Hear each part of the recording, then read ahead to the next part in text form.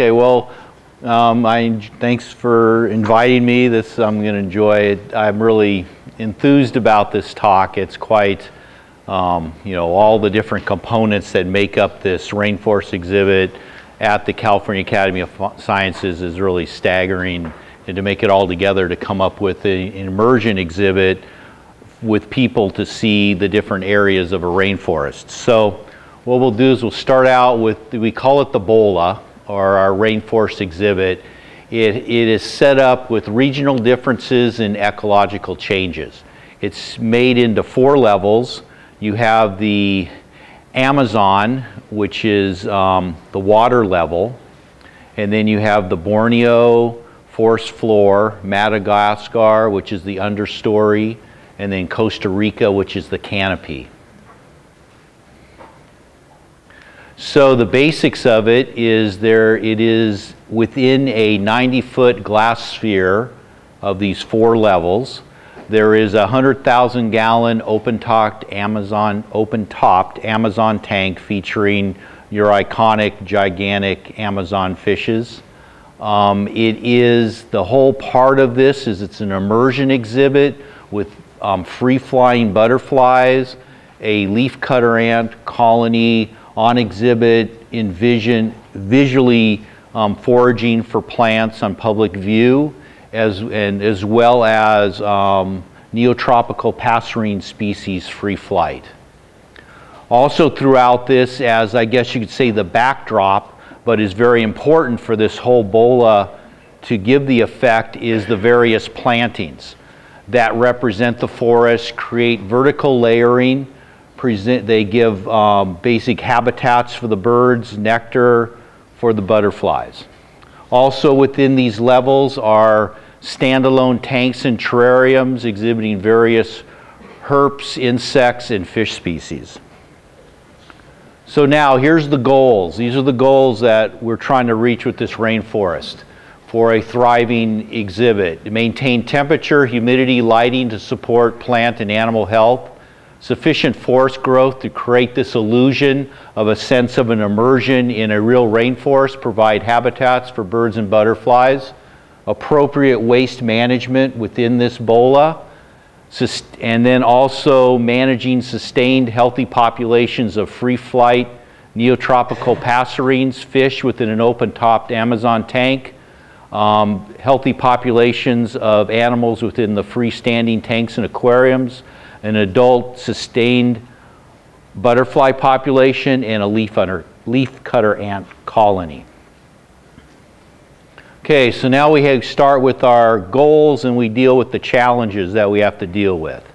And that is, first of all, in order for this to all work, it was developed a computerized environmental control system with set points for temperature, humidity, and light to sustain growth of the plants to again promote this immersion effect.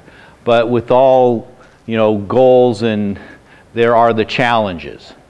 So basically the challenges we had with this was that we had our set points of a constant temperature of humidity, the humidity probably about 75–80%, a temperature ranging from about 75 to 80. When we opened up the BOLA, it turned out that our humidity was much too low. It was in the low 50%. Our temperatures had what we ran into a syndrome called vertical stratification. And what that means is that basically, in simplistic terms, as you go higher, it gets hotter and it gets drier. And we wanted this constant mix of a constant temperature and humidity. The problem we ran into was on the lower floor, we had temperatures in the low 70s. On the top story, the Costa Rica level, our temperatures were in the high 80s. Our humidity was in the 50s. So we were having some issues developing an environment that was conducive to plant growth. So we found this out, that the problem was with this, we didn't have the airflow we needed. We needed airflow to mix, to allow a more consistent temperature and humidity. Also was compounding it was the people. The people were in there raising the CO2 levels. The CO2 dampeners would open, letting out air that we needed, the doors opening and closing, so we had a lot of issues. So what we did to correct this was we basically redesigned our HVAC system to humidify the air before it entered the bola.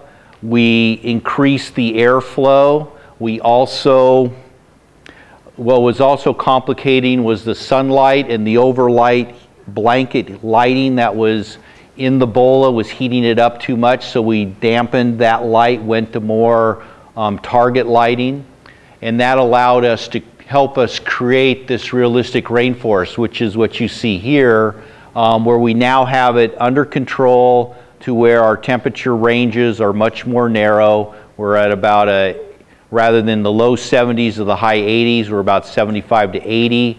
Our humidity has come up into the 60, 80, 70 range. So we are getting there.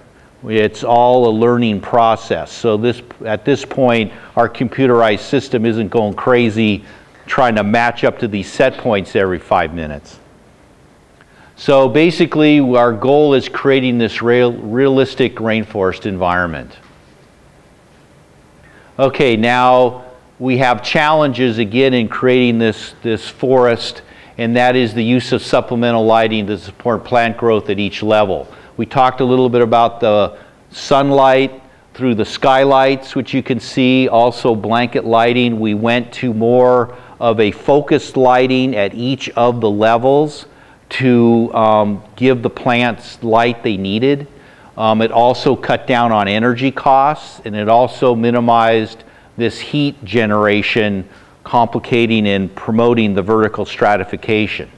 So this again is a lot of involvement. This isn't veterinary medicine, but it affects the animals in that bola. And there's also the engineers, the stationary engineers that do the work to allow this to happen. It's an ongoing process. Okay, another challenge of obtaining sufficient forest growth is combating pests. We practice what we call an integrated pest management. That is trying to control environmental pests, not eradicate them, to try to keep a homeostasis within the ecology, not trying to totally eliminate pests. So what we do is we basically we have two types of pests. One are the plant pests. Then we have our nuisance pests, cockroaches and ants. So what we do is we basically do simple mechanical things. We hose off the plants to hose off the plant pests. We have volunteers that actually hand clean the plants to take away all those pests. We do have some biological control. Our little passerines nip away at the pests on the leaves. We also release biological control, predatory insects, to try to minimize the amount of pests. But we do, as last resort, we'll use pesticides. Pesticides are used very diligently and only if needed. They have to be approved by our licensed pesticide manager. Also, all pesticides and fertilizers have to be approved by the veterinarian if they're used in any vicinity to the live animals. So what happens basically is a horticulturalist will determine that, you know, the pests are getting a little bit out of control. We may need to go with a little higher level of eradication. That person will, along with the curator of the rainforest, will gather all the toxicological data on animals, do a presentation, and we will then determine the risk versus benefit to use that type of pesticide in the bola. Also, there's waste management. The bola, which I'll explain as we go on because of the free flight butterflies and the leafcutter ants, is a USDA containment facility. So all waste needs to be disinfected before it's removed from this bola. The way we disinfect is we freeze at a -72 for 2 days. So anything leaving that's organic has to be disinfected. And we do it by freezing. So at this point, what happens is there's limited freezing space. We just can't. So what we do is we try to recycle as much as possible. All dead leaves and prunings are returned to the forest floor for decomposition.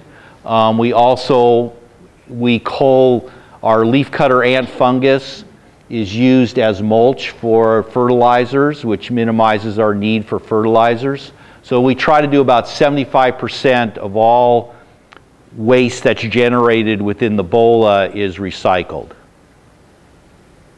So then the next goal that we talked about is we've now working on the environment. We got the plants growing, you know, things are working well. So now we have to make sure we're managing our free flight animals. And in this case, we'll talk about our free flight neotropical passerines. We have 11 species of free flight birds made up of tanagers, finches, honey creepers, probably about we have a population of about 35 to 40 birds at this time. Again, for their general health and well-being, first of all, we need these various plantings. I keep coming back to that, but plants are important. They're important for developing the diversity of microhabitats, opportunity for shelter for the birds. They encourage natural behavior like nesting. We've been able to successfully breed our blue-gray tanagers, our bananakeets, who else? Silverbeak tanagers have done really well in producing and raising young. So we have continued strategies, feeding strategies. Again, because this is an immersion exhibit with people, we need to place our feeding bowls so that people don't have access to them. The forest floor is fairly easy because we can put them within the planters to keep them away from the people.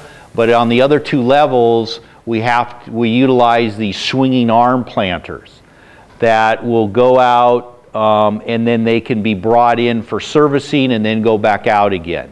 And that is, birds are fed on all three levels twice a day.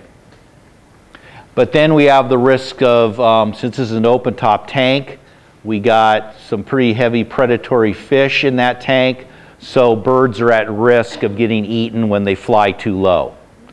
Some of the higher mortalities are our fledglings that really aren't too used to this, and they may be at the water's edge getting a drink and boom, get nailed. You also, when you reintroduce birds first introduced into the bola, aren't savvy as to how it all works, and if they don't get smart quick, they end up as lunch.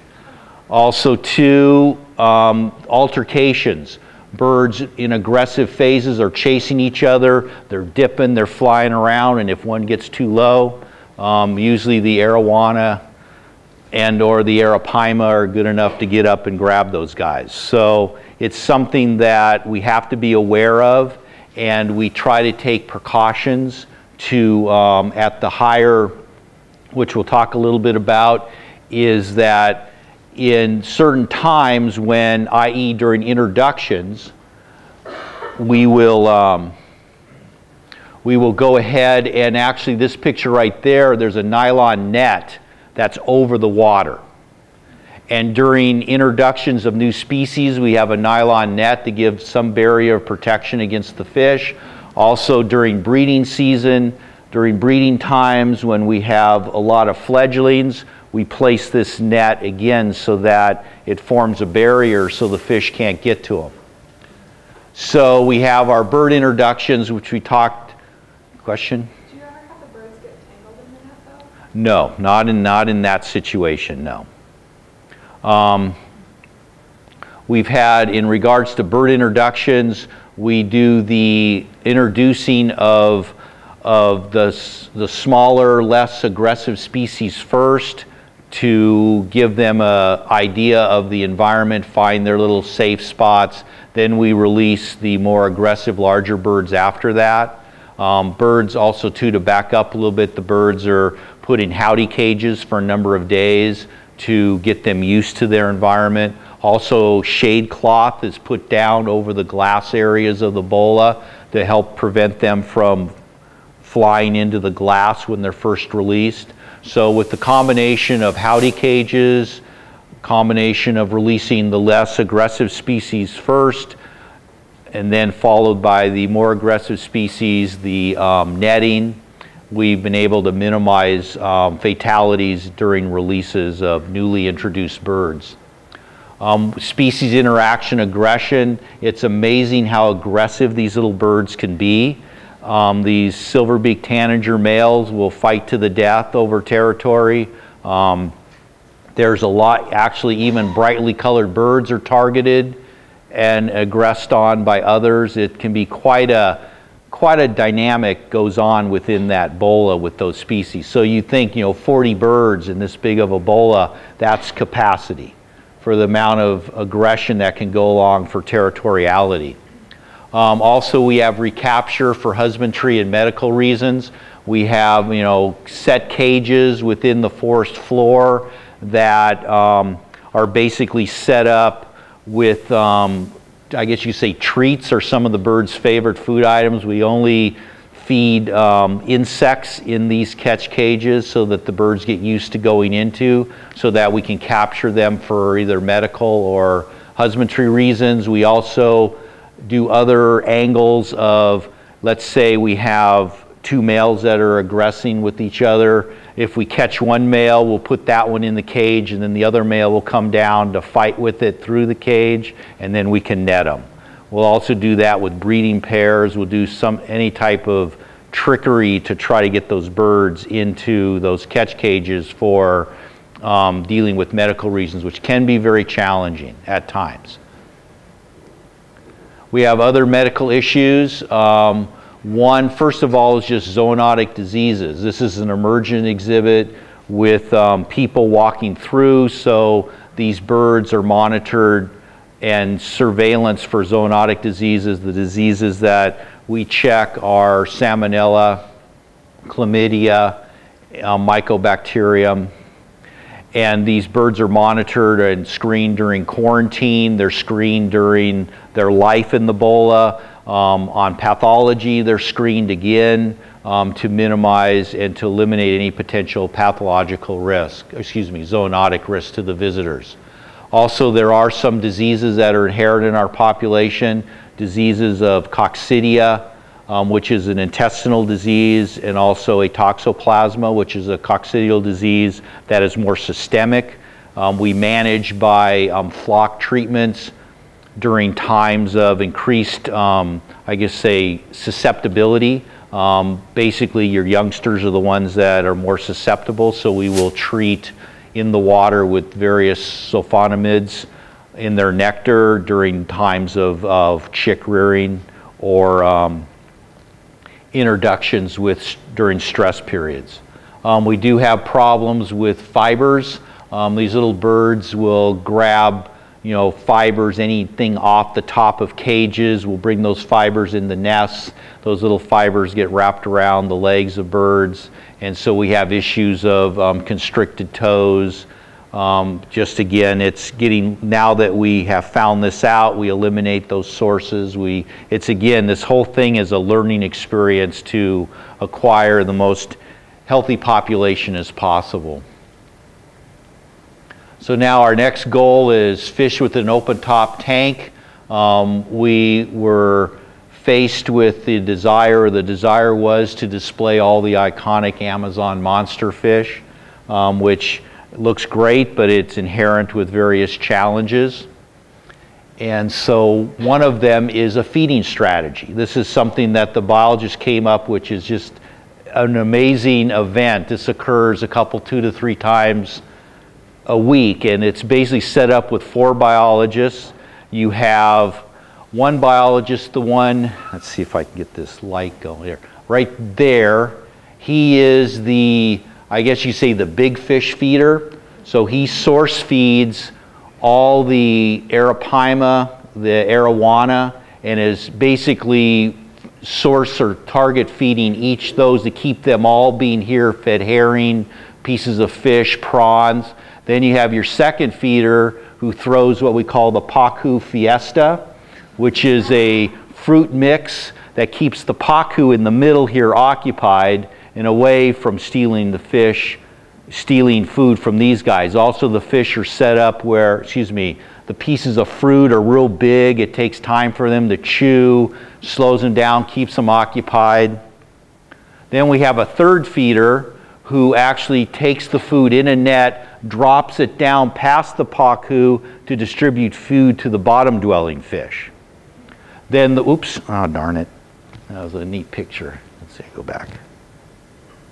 Okay, then we have our fourth biologist who focuses on our Amazon river turtle. So that Amazon river turtle is then target fed, and basically it's a Missouri ball iguana chow. It basically is that animal target fed so he doesn't swim over and grab some of the fish pieces that aren't really part of his diet. So this all occurs in the like 5 or 10 minutes during a feeding time. So then it would look, something like this is what it basically looks like. We got our big fish feeder, our pacu fiesta feeder. We got our bottom dwelling fish feeder, and then here they are target feeding the turtle. So this is again a challenging. People want to see these mixed species exhibits of the various species, various habitats, niches, and it takes a lot of ingenuity and challenge to allow this to happen. So that's our open top.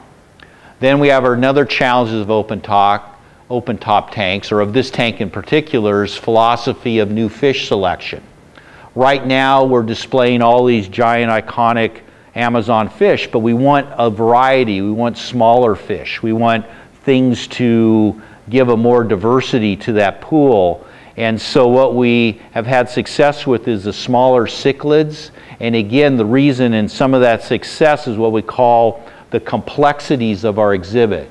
The complexities are all the hidey holes, all the nooks and crannies, all the places for these fish to hide to get away from the more predatory species.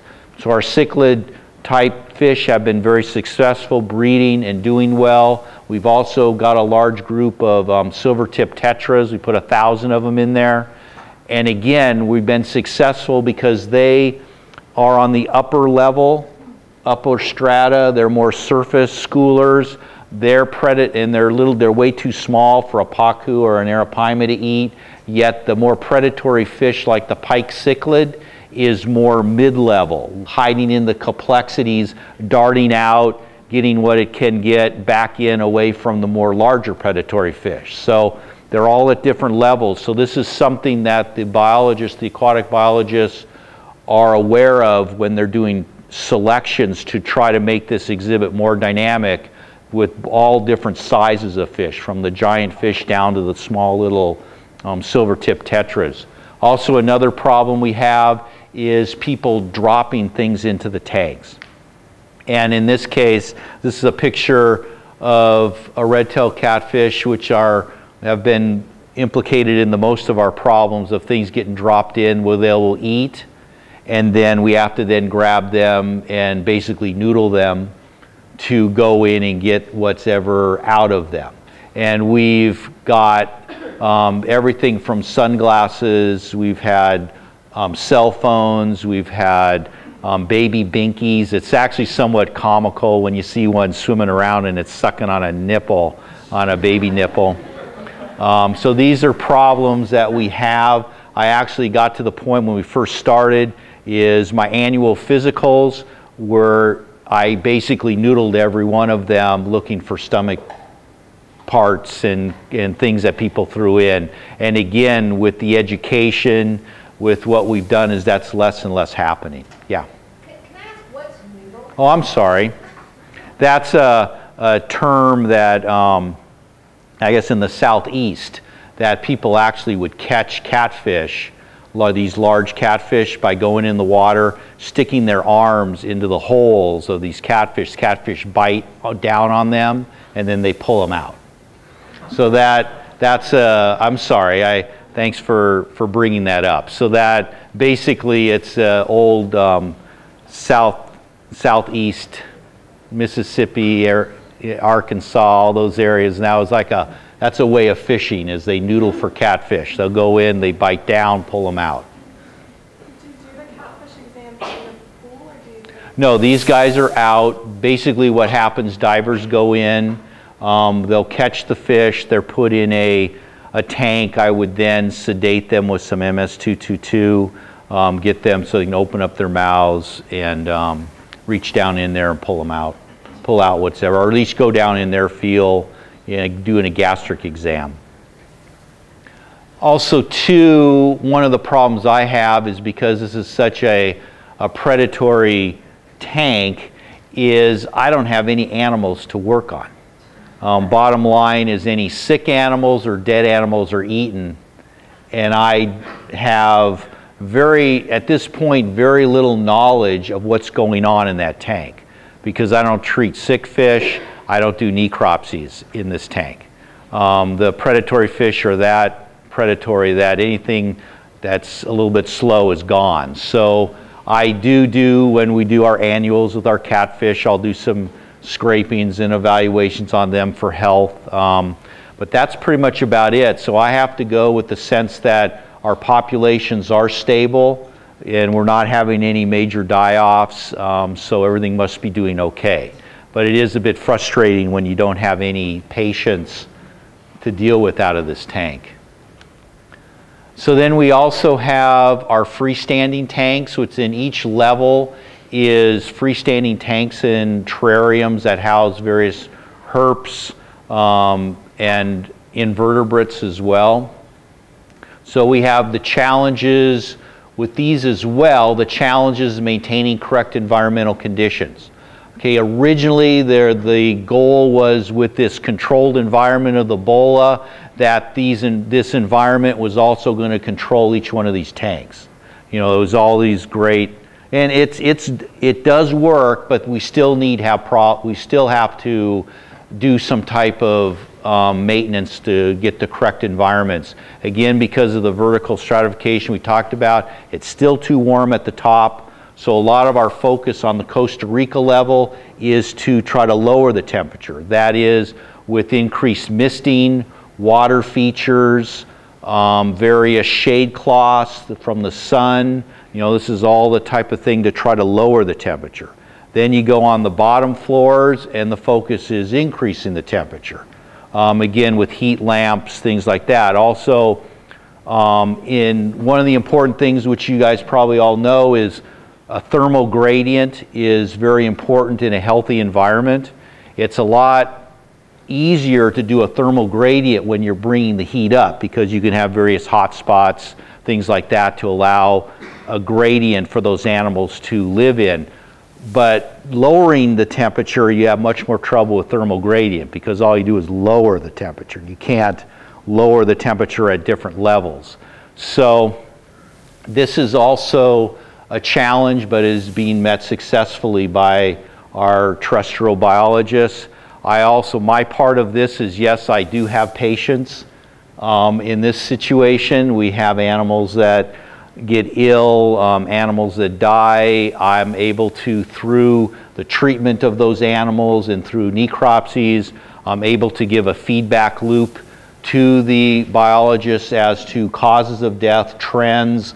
Was this due to environmental issues? Was the environment too dry? Was the environment too moist? Were we getting pneumonias? Was the water features not being cleaned? Should they be cleaned more often? Are we getting water contaminants? Another problem we have with our animals, and it's an ongoing problem that we manage, is internal parasites. Everybody all has a little bit of a nematode parasite load, which they're all being treated on an opportunistic basis. Whenever we do breakdowns of tanks and cleans, we'll gather all the animals up. In the case of frogs, we may use topical treatments.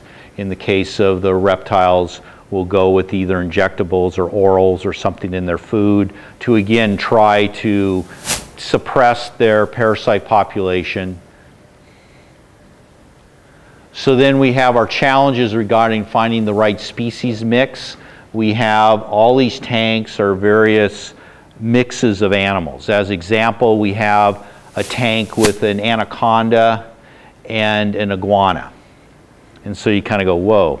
And that might be since iguanas are natural prey, or is a prey item or a food item for anacondas. What's interesting, what's worked out well in that exhibit is that this anaconda's been raised in captivity on mammalian prey and is not familiar, or has at this point anyway, has not recognized this iguana as a food item. So it tends to work. We had this example here. We have a Costa Rican rat snake whose diet is frogs, but avoids brightly colored frogs, i.e. concerned about poison. So these two animals work together without any incident. Another one is the tiger rat snake and our red-eared tree frogs. Bottom line is the red-eared tree frogs just isn't on the menu for a tiger rat snake. And so that works out really well. We have also a mangrove snake and river toads. Again, the mangrove snake is an amphibian eater, but avoids toxic toads or toxic animals. So they're able to do a lot of mixing and matching, and they also diurnal nocturnal animals, different, they have different environmental parameters will be put together. It's interesting that you do better with mixed species exhibits rather than similar animal species, because the similar animal species have much more territorial issues than the mixed species exhibits. So now we do our development of our adult butterfly population. We're permitted to have 30 different species of butterflies. The butterflies, the pupa are obtained from farms in Costa Rica. We get a shipment of 100 pupa every week that come in.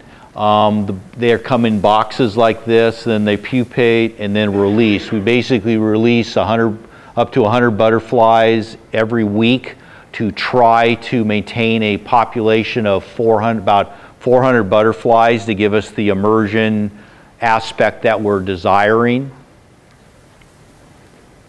So basically the challenges with them is we provide them with a food source. We have plants that provide them with flowering plants for nectar. We also give them nectar dishes. That's a challenge with them, is we basically, what's worked with them is we have enough nectar for them to drink, and we have these little, I don't know if you can truly appreciate it, but there's like little floating petri dishes in each one of these so that they can land on it, take their nectar and not drown.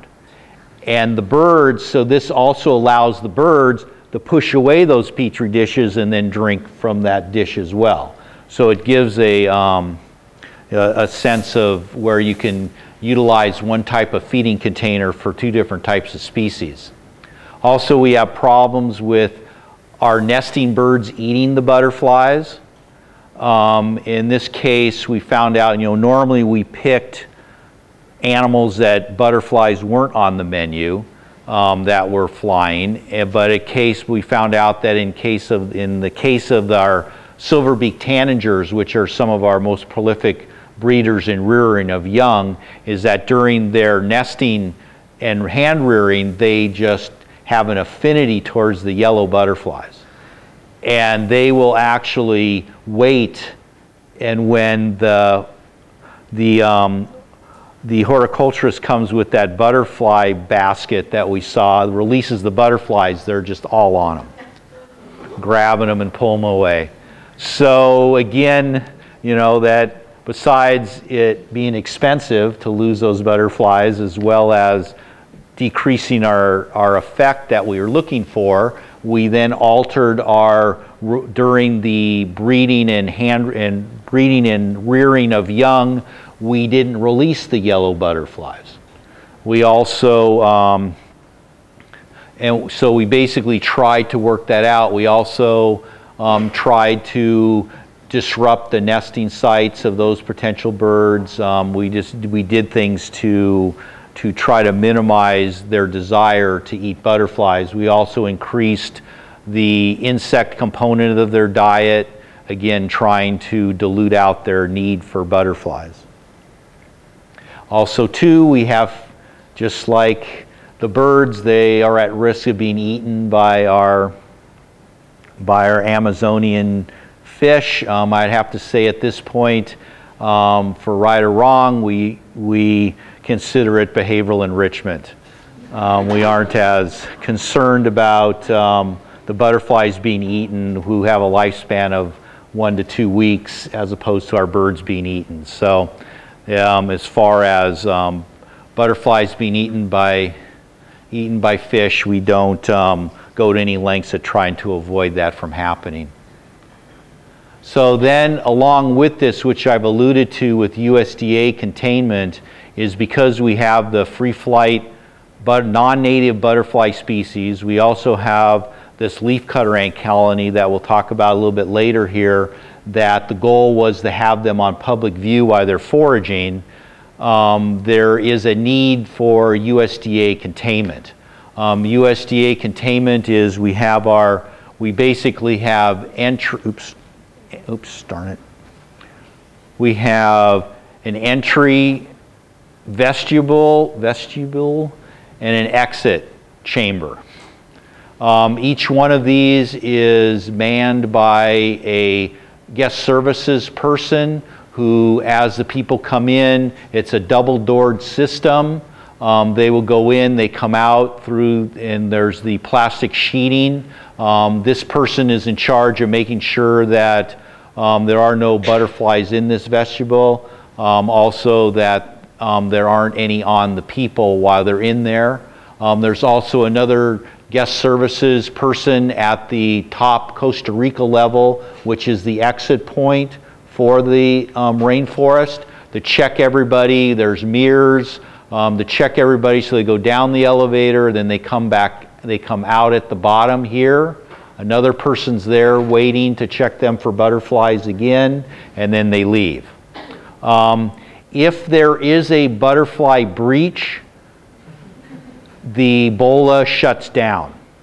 No one can enter or leave until the butterfly is captured and returned. And this, you laugh, but this is very serious. I laughed, but it is. It is very serious, because in order for our permitting, this has to be done, and has to be done and followed to the letter. I would say a majority, yes. Has one got out yet? Oh yeah. Yeah, I would say the majority, they have, but we've been successful. We have a breach probably about once a week.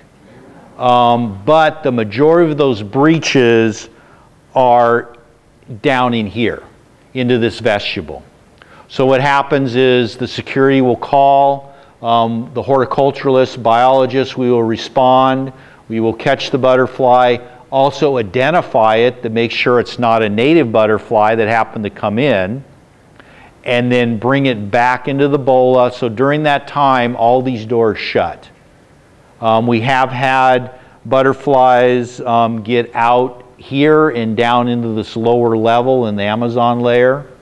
But it is something that's very serious. In order to keep our permitting with the USDA, we have to contain those butterflies.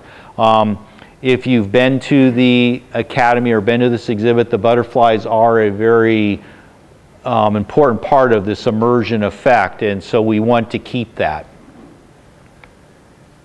So then, last but not least, is the management of our leafcutter ant colony. Again, our leafcutter ants are, the goal was to have them on view. So basically, if you can follow me here, this is this vine, this is their food source. They travel down that vine, and this is them right here. So again, this is all open. It's a goal that we have to allow this to happen. So the challenges of this. First of all, the challenges are just maintenance of the colony. We provide the fresh browse for them on a daily basis. We maintain their fungal chambers. So what's happening here is one of the chambers is being gassed with some CO2 to anesthetize the ants, and these chambers are being cleaned out of debris, decomposing fungus, which is then utilized for mulch. But again, that's got to but it's got to be decontaminated from any ants that might be in there, so it's got to be frozen for 2 days before it's then utilized as the mulch. We evaluate the health of the queen. We make sure the queen has been restricted to one chamber. These are the various chambers down here. Their entry and exit points of the queen chamber has constricting bands on it so that the queen can't leave, but the workers and the soldier ants can go back and forth, but the queen can't. And so we're able to evaluate the health of that, of the queen during that. And so here's basically a hand right here down with a vacuum cleaning out one of these chambers here. So now the challenge. We talked about, you know, we wanted the exhibit with ants foraging in public view, so they're coming down this. Actually, there's a little one right there, coming down that vine. After this is with the foraging material right here. This is the chamber bringing the plant material down to help fertilize or promote the fungal growth. The fungal growth they utilize for food as well as a place to live. So what we have to do is we have to try to contain them. We contain them because it's a USDA requirement, and also to prevent defoliation of our forest. We don't want them out tearing leaves off of all the plants that we're trying to successfully grow. We do this by basically keep the population to a level so that they don't have the desire to spread out. So we keep the population down so that they don't want to leave and start new colonies. If we are to find winged morphs, we will contain them. We'll put constricting bands on their chambers so that they can't get out, and then deal with them in an appropriate fashion. So again, this is something that takes a lot of effort and time to be able to make this work. Our main ability to contain them is with the use of a compound which you're familiar with, Teflon. It's very slippery. They don't like to walk across it. So everywhere where there's the potential of exits, we have Teflon. They are made to try to find ways out.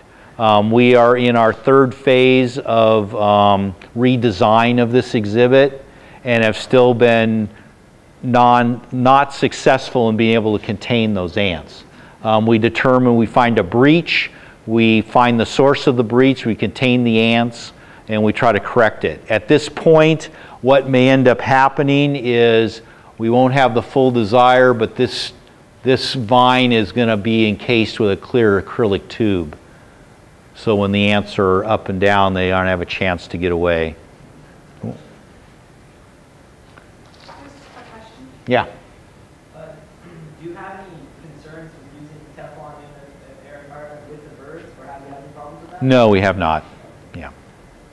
And so that concludes us with the fact that it definitely takes a team effort of horticulturalists, aquatic biologists, terrestrial biologists, engineers, stationary engineers, we have the veterinary staff, all this, we all work together. Basically, there is 3.5 hours of work done each day before the doors open, and that is with 8 biologists, there's 2 of them that do the horticulture, the ant and the butterfly work, another 3 do the fish, another 1 and another 2 do the herps and the other insects. We also have a group of custodial staff that come in the morning, and they clean the walkways, clean all the windows to all the exhibits,